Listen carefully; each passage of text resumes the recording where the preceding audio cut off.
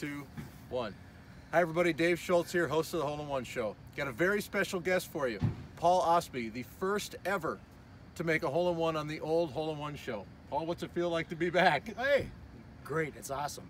So tell Golf is fun. Tell us some details about the year, the shot, what course, everything about the hole in one bet that you made back in the day. Okay, David, it was 1992, hole 16, old 16 at Moore Country Club, 154 yards. It is a smooth 6-iron, bounced right and left of the cup, 2 rolls, and it dropped. Nice. Now, what kind of car did you win?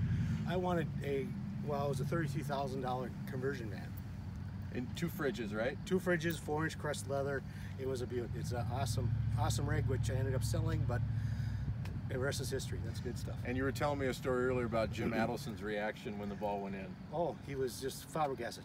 25 years through a clipboard in the air and just couldn't believe it. And needless to say, the van drove up after I got my hole in one, so they didn't even get it on tape. So. That's really cool. Now we fast forward what? Almost 28 years. 28 years, and you're in 3rd place right now. You're going to be on the Edgewood episode. Well, hey, how cool is that? Once you win, you got to keep trying. Well, we're going for a Blazer or a Camaro. Wow. If you were to get another hole in one on the Hole in One Show, the new age Hole in One Show, what car would you go for? Oh, you got to go for the Camaro. There you go. You know, retired, perfect.